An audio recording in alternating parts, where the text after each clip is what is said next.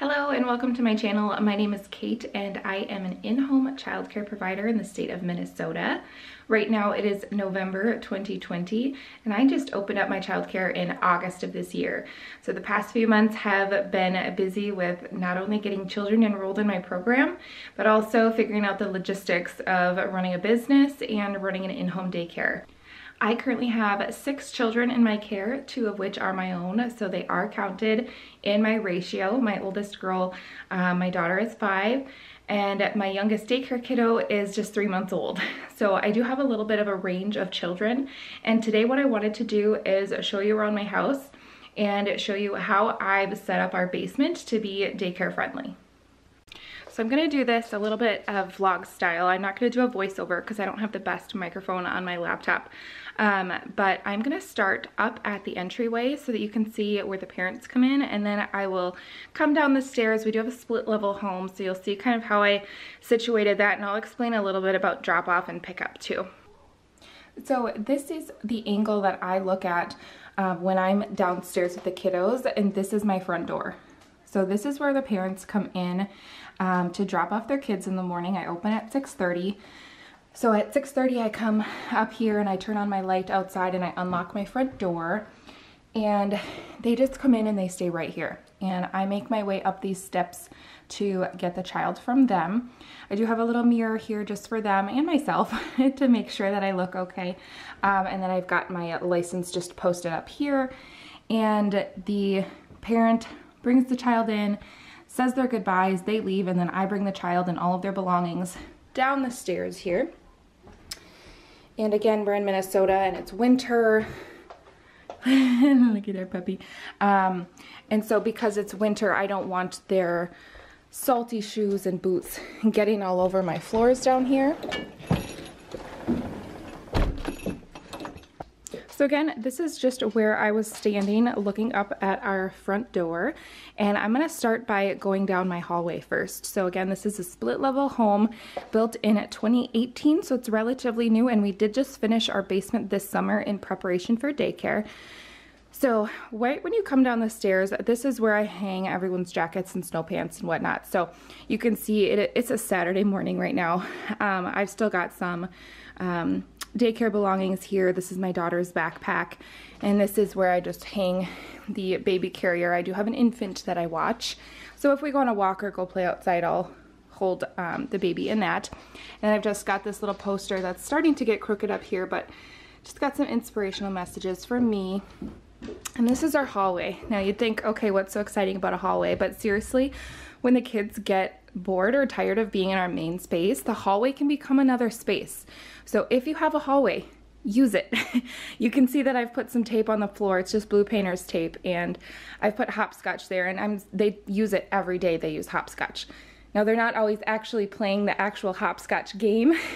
They might play something else or bring some racetracks over here or Legos. This can be a whole space for them to play in. Sometimes they'll even bring our little fake kitchen stuff over here, and they'll play house down here. So don't forget to utilize your hallway as a space. But anyways, these 2 doors on the right are our own personal stuff. So we've got storage and our dog kennel back there, and then we've got our laundry room and our heater and everything in here. So these are locked off. These are inaccessible to the children throughout the day. And then to our left here, we've got our bathroom. Now this is an unfinished bathroom. It just doesn't have the walls done, but the plumbing, the electrical, everything has been inspected, and it's all, we've gotten the thumbs up from the city. So this is what we use for our bathroom space. The kids, of course, use the single-use towels, and I use this one. We've got our hand washing chart up and a little stool. And I've got some storage in here for some miscellaneous items and a child that needs some extra help in the bathroom. I've got his items in here. Dog food. I wash these covers for the bouncer chairs every week. We'll wash those if not needed more. So this is our bathroom. And then just going down the hallway, this back bedroom is another playroom, and we also use it as a napping room. So just some more space. So sometimes a child just needs some time to get away from all the other kids and play by themselves. And so they're welcome to bring toys into here. Otherwise, I do have some toys already in here. I have some cars. These get pulled out into the hallway here. And this is our dog. But yeah, so this is just the back bedroom. I often close, these is what I use for nap time. So I'll close those. It gets nice and dark in here. I'm using my laptop right now for white noise, so I do need to get a white noise machine, but this is our napping room. And then this is the view from the end of the hallway. So I'll come back out, and right outside of the bathroom here, I keep our garbage. So I only have one garbage can down here, less for me to empty. And we'll use this one for our hand towels in the bathroom, and we'll use it for our lunch. I do keep a broom here. I keep my emergency exit plan, our weather, like temperatures when it's too cold to go out. And then here is my wall of like cabinets that I use. Now this area, you guys, I use it, it's a dual purpose area. So we use this for eating, and we also use this for craft time and any coloring that we're gonna be doing. So this is just my fridge, obviously. I keep, you know, my own household stuff in there, anything that won't fit upstairs in our actual like fridge, but I also keep daycare stuff in here. So if a mom needs to bring breast milk or something, we'll keep that in the freezer. So that's really handy to have down here. And let's see. So I just have the cupboards labeled. I have a friend who has an egg allergy, so I just wanted to make sure to post that so I don't forget. Also, if my husband is ever gonna help me out, then he knows allergies are listed here. And my little labels, you guys, are starting to come off. But this is where I keep some snacky food and utensils and plates and whatnot. And I've just got a bunch of cleaning supplies up here. This is my current favorite because you don't have to wipe it off after you spray it. I love that, and it smells really natural too. And then I've just got a stack of rags there. These are like extra like safety clips and locks, and then some garbage bags. And so these really are my only two for food, aside from this one where I keep bibs and burp cloths and stuff. Everything else, so all of these are all for like arts and crafts supplies and games and puzzles. And then these are for arts and crafts too. Open it up here. So this is just some of my, these are my textbooks from school. I've got some supplies up here to make some items. I'm just waiting on finding time to do that. Got my bottle warmers, some candles, hand sanitizer, scissors, all things that I want to keep up and away from the kiddos. And then this is just like my teacher area, if you will. So I prep food over here. I usually have my laptop stationed here, and I will open it up throughout the day and enter in our meals into the Childcare program, all that kind of stuff. So it's kind of a mess right now, but I was working, so anyways, I can go into more detail on all of this. Like here is our paper drawer. We do keep scrap paper. There's no reason to throw paper like this away. So don't be wasting paper, you guys. You never know what you can use with scraps. Got these at the Dollar Tree. We're gonna be doing a Feed the Turkey activity next week, so I have to prep that, and these will be for fine motor practice. Got some Play-Doh and a Play-Doh game down here. Got some puzzles and this counting game. That one's fun. Anyways, I can go into more detail about these if you guys want to see it. Okay, so as I turn around from my cupboard, there is like this area. So this is where we'll go outside. This is our backyard. And I do have a swing set, playground out there, and some littler items for my babies to play on. We just keep our boots here, try to contain all of the mess here right in front of the door.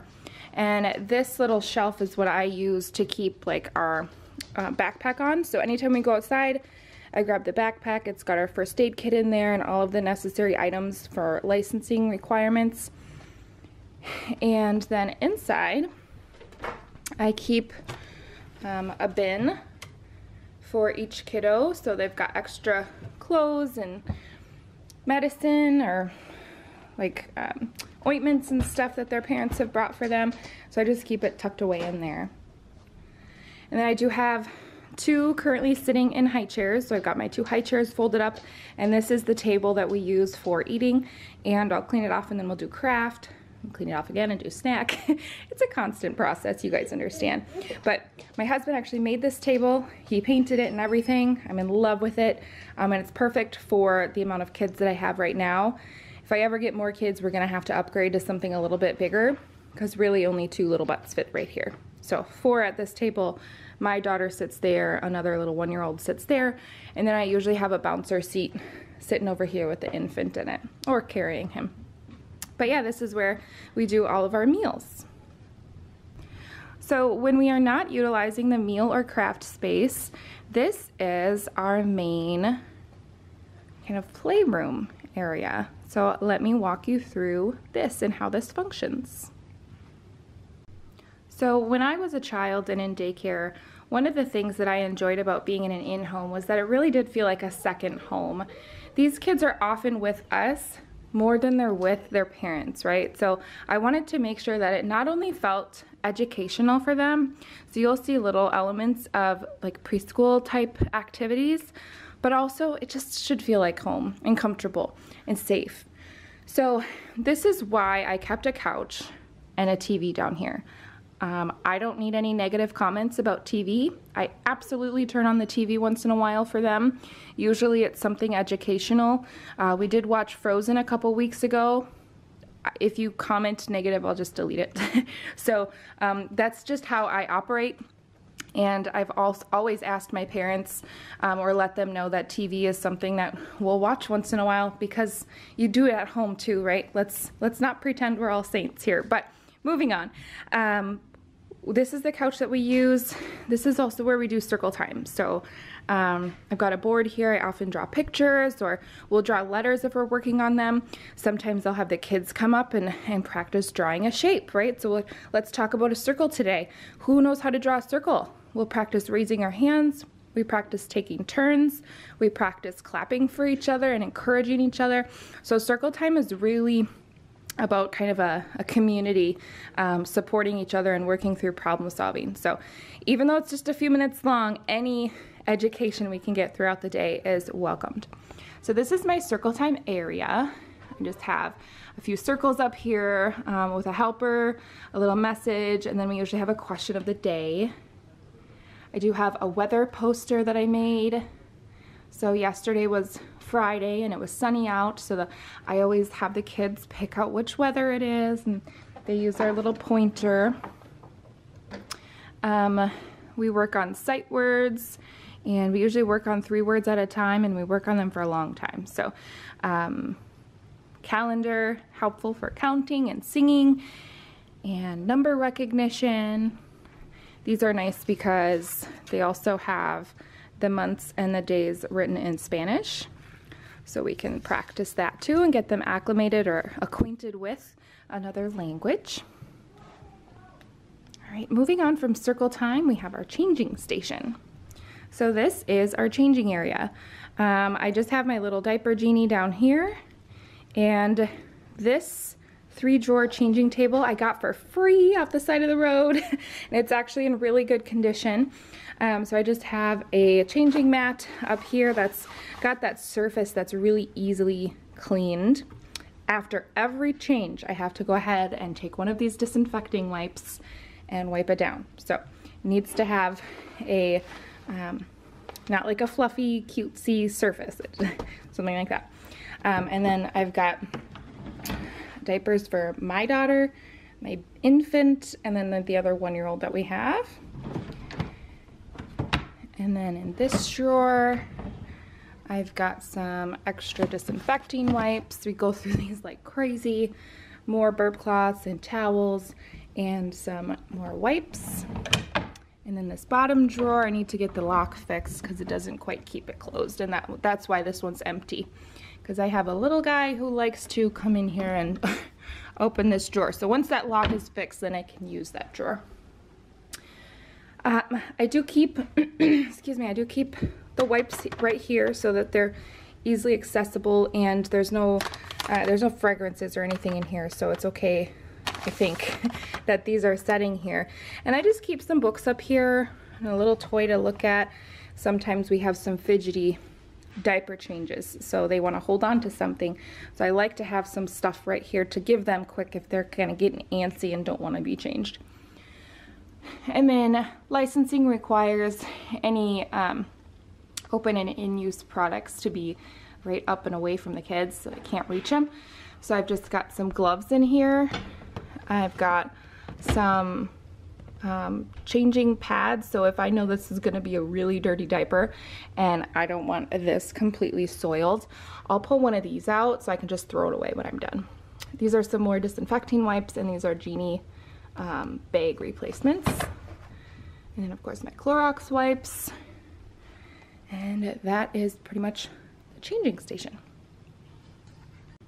Alright, so we've already talked about the TV, you guys, Cosmic Kids Yoga, things like that, all good stuff to have on for the kids, especially in the afternoon when we've got like a half hour left of the day and you don't really want them out taking out all of the toys again that you just cleaned up. So having them over here is like a nice separation, and they get their wiggles out before mom and dad come pick up. So also over here I like to keep some of my items for the younger ones so that it's a soft environment for them.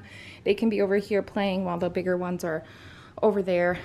I'm not going to go into detail about all the toys, they're self-explanatory. This is just something this is a big roll of paper printed off or tore off of the ream and taped down, and I gave them some crayons and they loved it, right? So they wrote their name, they drew some roads, and it's next to the cars, so it makes sense. They were drawing some houses and some other structures. It's kind of a fun, I mean, when you're stuck inside when it's cold, you gotta be creative. This is our turkey, so it's almost Thanksgiving. It's not next week, but the following week. So I made the turkey, and I've had each of them color a leaf or a feather, and I write something on there that they're thankful for. And we're working on feathers to fill up before Thanksgiving. And so over here I've just got our little reading area. I don't want to keep it here, it's just kind of temporary. I do think it's too close to all of the other active toys. So I'm trying to think of a new location for this. But right now it's right here. So got some books up here, got some comfy cozy spot down here to sit in. I have some books here accessible to them. I had this read sign up, but Lord knows our 1-year-olds don't want to keep it there. We have some artwork that my sister made at one of those painting workshops. And so I love having the custom art. We have that one, a turtle, and she also made that one, it's a sunset. Anyways, so I just kind of have this structured off reading. This is all like little people. I've got some blocks and shape Legos, some cars, some more cars. And then over here is really just dramatic play, this whole area. So we've got the Doc McStuffins vet area. I've got some baby dolls in a crib. I have all of these bins up here because yesterday afternoon was one of those afternoons where I just didn't want the little hands touching every single toy that we had. But I did go on Teachers Pay Teachers and print off the grocery store one. I love it. I think it was $6 and some change. And so I've separated out all of the food, and the kids just love playing with it.